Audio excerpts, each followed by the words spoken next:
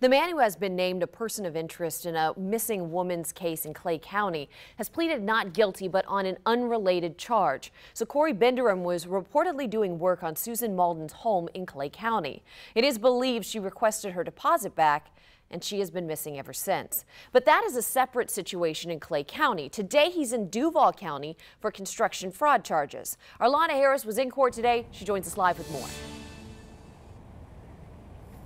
Good afternoon. And Binderim's appearance this morning was very quick. His lawyer said that they had already received the discovery from the prosecutors, and the judge said that by the time his next appearance comes around, which will be on February 6th, he'll be able to set this case for trial. But, you know, from what I saw, when Binderim walked into the courtroom this morning, he had this sheepish look on his face. We've got video for you. You can see it yourself. And you can see that his face is pointed down as he's walking into the courtroom to face the judge. And he did plead not guilty. He's charged with 1 count of forgery, or uttering a forged instrument. And according to the affidavit, the victim contracted Binderim to do a bathroom remodel, paying him $1,500 up front with $5,000 more to be given once the job was done.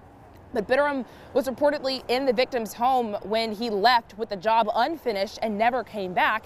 And soon the victim realized that $5,000 had been taken from his account.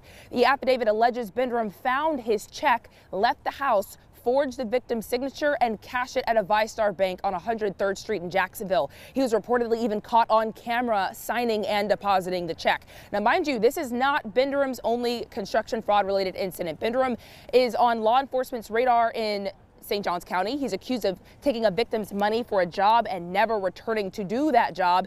And then, of course, like you mentioned, in Clay County, he's a person of interest in the case of a woman who went missing after asking Binderim for her deposit back for a job she had contracted him to do. But for now, he has only been arrested for forgery. And again, he did plead not guilty today.